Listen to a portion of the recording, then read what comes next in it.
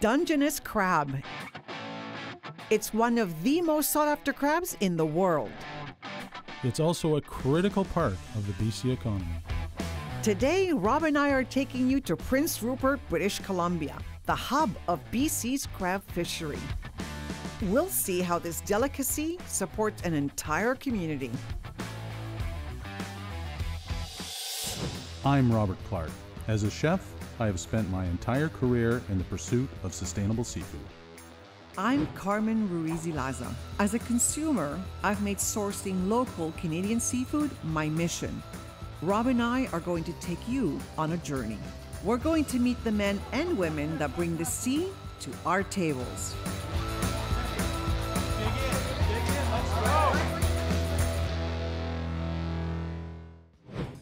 Rob and I have traveled to Prince Rupert, BC, the Dungeness capital of Canada.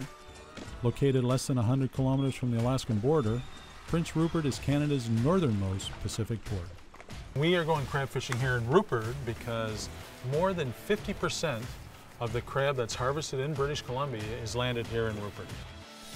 There are two fleets of crab fishing boats that operate out of Prince Rupert, Area A and Area B. Area A boats ply the deeper waters of Hecate Strait between the mainland and Haida Gwaii. Area B boats are smaller and focus mainly on the inside waters. While in Prince Rupert, Rob and I are going to go out crabbing with Area B fisherman Luong Cao. All right, let's do it. Afterwards, Rob is going to create an ultimate crab meal with local Japanese chef Dai Fukasaku. But no one's going to believe we're in Prince Rupert. It's not raining. It's not raining. Before meeting Luong and Chef Dai, we needed to see one of these massive Area A boats up close. So we headed down to the docks to meet Captain Dean of the Dungeness. That is a massive vessel. I hear that the Dungeness is one of the biggest crab fishing boats on the BC coastline. I mean, look at the size of this thing. What a vessel, wow. She's a beauty. Oh gosh. Oh, look at that, a nice ladder for you. Nice ladder for you guys to go on. Okay, you wanna go first? No, ladies first. Okay. You tell me how cold the water is. Help me! 60% of all BC crab is caught by Area A boats. But they're out to sea for so long that the only way Rob and I can get on board is at the dock. It's one thing to know it's a big vessel, but it's for another one to be on it. This is huge. Yeah, it kind of has to be big, so we'll fit 500 crab traps on this boat at once. This kind of looks like a mountain.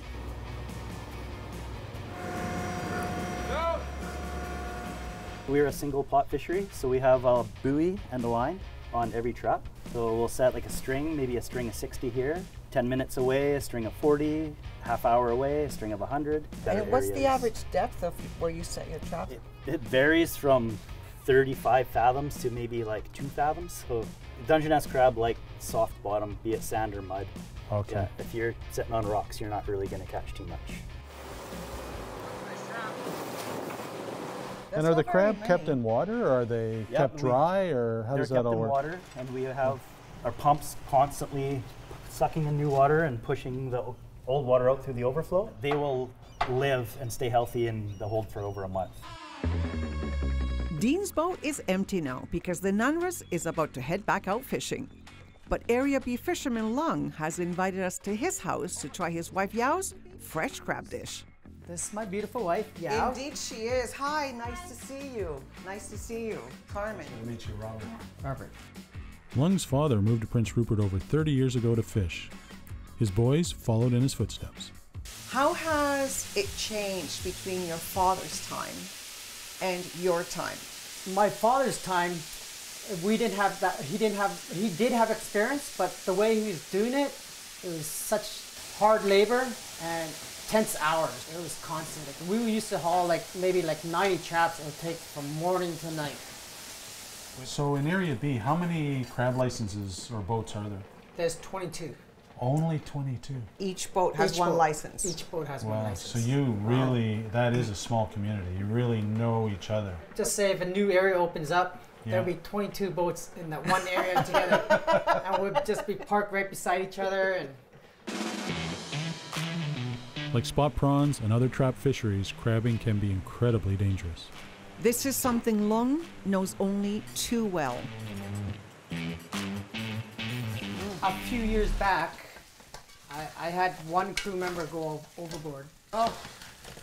And lucky he was still stuck on the line. We pulled him up and he's not breathing. He's in the water for like at least 7 minutes. Is the water really cold out here? Oh yeah, in a minute you get hypothermia. Oh. And me and my old deckhand, we brought him up, did CPR for like about 15-20 minutes until he started breathing again. Oh. I couldn't sleep for like 6 months to a year, just going through that drama. It was something that you'd never forget. Yeah, no, I can only imagine. Yeah, it was scary. And it just happens in a split second. Crab fishing is like our sweat, you know, our heart, you know, we put up everything just to catch these. It's not easy catching crab. You gotta have experience. You gotta know where you're going and what you're doing. But the guy that's been with you for 8 years, you know each other, you know what, everybody knows what they need to do. Right? Yeah, so he's the deck boss, so he takes care of everything in the back. I just drive the boat, find a place to set the gear, and find the product. So how does your wife feel, your family feel every time you step out the door to go fishing? My wife always tells me just be safe and come home. Oh, we have babies out. Oh my God. Hi. Hello, Lincoln. Oh my Hi, baby. God. This is a beautiful baby.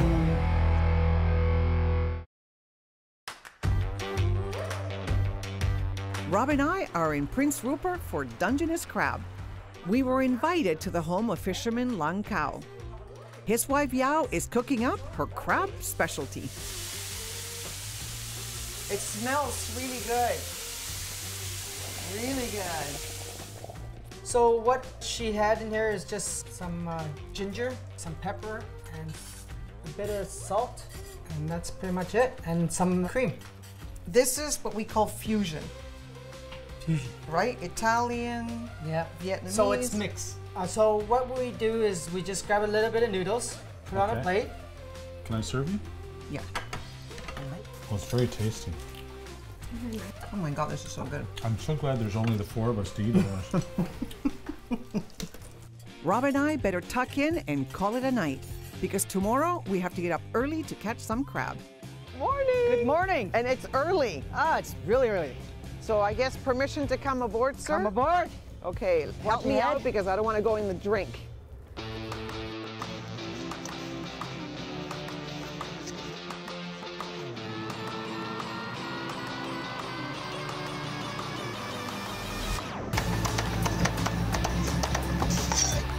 Luong's crew uses herring to bait the crabs. They were nice enough to let me help them set the traps. So I was looking at the chaps fill the bait trap. This is what a bait trap, yeah? Yeah. So then it's, you take a bucket. Yeah. You said 1/4. 1/4. And then we just put the lid on, and then these go into the traps. Yeah. And the crabs apparently love this. It's favorite. The baited traps are ready to go. Luong is ready to start pulling yesterday's set.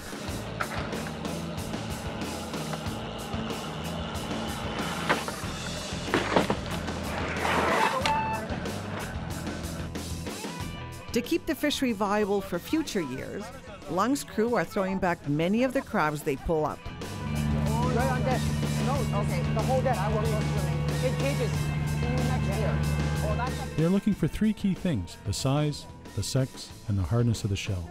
All females are returned to the sea, as are undersized crabs or ones with shells that are too soft. If the shell is too soft, it goes back. Yeah, you can go back. Can you be faster? I'm glad you're on. You're just might lose a I glove. don't think they're going to give you a job. Oh, there we go. Okay. For every single crab that comes on board, we have to measure. And if it's good, then we keep. If not, then So you touch it here. So this is big enough, right? So this one here, Yeah. let me see, double check. It's oversized. It's good to so keep. Yeah, it's good to keep. Good to and this keep. one just goes inside. Yeah, he's not. Now he doesn't trust you. Rob, you're not. Oh no, I trust him. No, I wouldn't. Oh, that's a huge one. Yeah, nice big one. Oh my God! What? I just threw $112 off board. I'm done.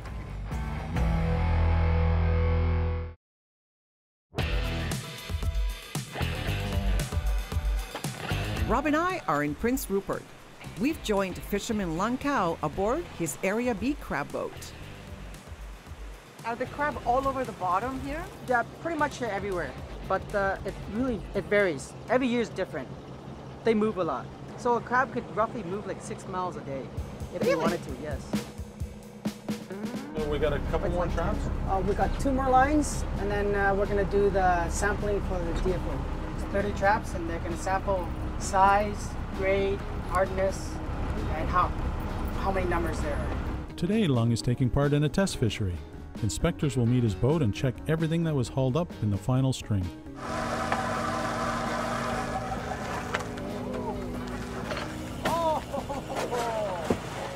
Oh my goodness. Each year, the crab fishermen charter an independent science observer to do a stock assessment, so the DFO can collect data on the health of the fishery.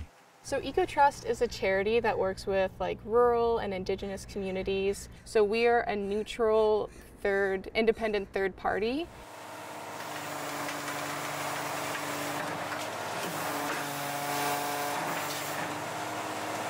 The Dungeness crab fleet was the first fishery in BC to implement video monitoring. What I do mainly is I'll review the data that's collected on the boats. There's cameras and systems on the boats, and I'll review the data that comes in. This is our electronic monitoring system. So we got a camera that shows the back deck. Each pot also has an RFID chip that is scanned when the pot is brought on board. So they'll grab the buoy, they'll scan it, and when they scan that buoy, the RFID will log into the computer, and then it'll show us our trap count.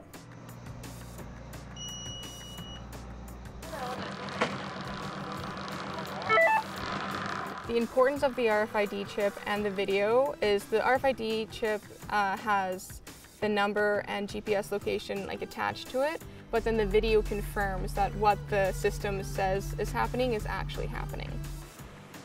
In Area A, EcoTrust members join the crew for the entire length of their trip. Each skipper will have like their own trip plan, and basically what happens is we're along for the ride. And we will sleep on the boat, stay on the boat for that whole entire trip, however long that may be. And when they get up in the morning, we get ready with them. And when they're hauling their gear, we're biosampling off to the side.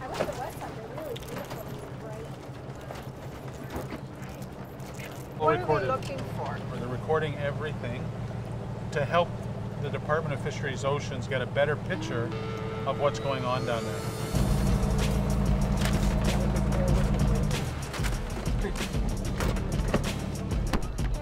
It's a lot of females.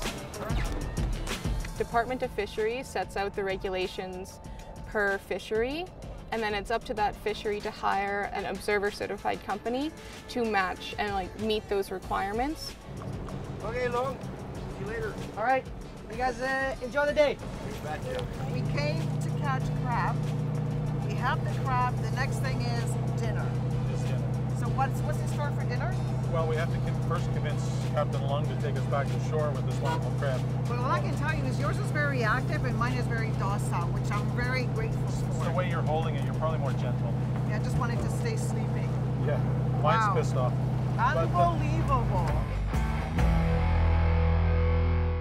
Brought to you in part by Ocean Regenerative Aquaculture and CKR Seaweed. Your Nation's Table is brought to you in part by Cedar Creek Estate Winery. Rob and I are in Prince Rupert. We're hosting a dinner for crab fishermen with local Japanese chef Dai Fukasaku. The thing is, I'm connected to lots of local fishermen, so I can buy direct from the fishermen. Beautiful, you're very lucky. I am lucky. Dedicated to using only the freshest local fish, he opened his namesake restaurant with one idea: catering to the fishermen who are catching the fish he prepares. Nobody had any restaurant featuring only local seafood. because I buy direct or from the fisherman or direct from the plant, I'm contributed to local economy and support local fishermen. Oh, those are big ones. Thanks, Dean. No problem. Enjoy. Yeah. See ya, guys. Yeah, have a good one. Dai and I have decided to put together the ultimate crab meal for his crab fishermen. Oh, excellent. Hey, welcome. Nice to see you. Nice to see you. Full house. Welcome. They're finally here. I've been wanting to come up to see Dai for a long time, and so we use this show as an excuse. Yeah. And now we're here. Earlier in the day, as we were preparing for our guests, Chef Dai and his assistant Victoria were kind enough to show me how to shuck a crab. So you brought reinforcements for this part. Yeah. This is my Victoria, my server, my crab shucker, my prep lady, my right hand and left hand. Oh, that's really good. Hey. And so what happens now? First, we dissect them into parts, and then we're gonna remove the gill inside the body. And after that, we're gonna dissect the leg part into sections. Okay, let's try. But I want to follow you. Okay, so just grab the legs and twist. You can just pull them right off. You don't have to twist. Easier said than done. You need some muscle for this. So I know I'm doing one at a time and you're doing like a whole side basically. Okay, slow down. You're so fast. I didn't even realize. Okay, now I'm stuck. So then I put here. Oh, where do I? And then Oh, I see. Oh yeah, kind of. Oh, I see. Oh yeah. I mean, as a home cook, you're not going for speed. You just want to be accurate. Yeah. To take all the things you don't want to eat out. Yeah. And so this goes here. Okay. So then the edible parts are this and this. Yeah. Because that's the body, that's the meat inside. And then the claws. Okay. The work is not done yet. Let's see what we do. Show me before I mess it up. Okay. Victoria, so I have this. Try and slide it right through the top here and just go all the way around this shell. So go through the top like that. Yeah, and just try and scoop all the way around. Wow, that's a lot in there. Yeah, it's like a lot. You don't think so, but there's a lot. It makes a difference having the right tools. And then let's see how, I want to see how you do those. And using this tool, just pierce the shell. Ah, those involve tools. Yeah, separates. And it should come out as one big. Oh wow, look at that. These ones are Cool. pretty big. Okay, so I get it now, so I'm gonna just keep going. What's for dinner, chefs? We are having the ultimate crab dinner. Dai, what are we having? So first course will be simple crab samplers, and then we're gonna move on to Japanese style sunomono, and then we're gonna move on to crab cake salad, and then I'm gonna make a Rupert rainbow roll, and we're gonna finish up with noodle dish. Please enjoy. This is going to go great with the Cedar Creek. And yes, let's applaud that. Let's go visit crab. Dai is going to do what he does best: sushi, crab cakes, ramen. This is called the Prince Rupert platter. Actually, I have no idea what it's called. I think I just made this up. But there we go. Thank you. Oh, the Rupert Rainbow. There we go. Just kind of like the Chelsea 88. When I first started my business, first thing I decided was we don't have California roll in our restaurant because we are in DC and we have done this crab. Team Fish. Sorry to interrupt. So what we have here is crab sunomono, Dai's own homemade ponzu dressing. We got crab, both the body meat and the leg, some salted cucumber, and some wakame seaweed on the bottom. Enjoy. How's everyone enjoying dinner? A crab extravaganza like never before. So I didn't tell you what my dish is. Maybe now's a good time so you can put it on the menu. Okay. I made some pasta, Yeah. and it's a seaweed pasta, so I've used some mackerel kelp. Right. That's produced in Bamfield by, well, we get it through Oceans Regenerative. I need to introduce you to that company. You can see that it's full of all this wonderful liquid, and that's nothing but flavor. I'm going to reduce this down by 2/3. And I'm just going to puree it up and strain it. And it's the essence of crab.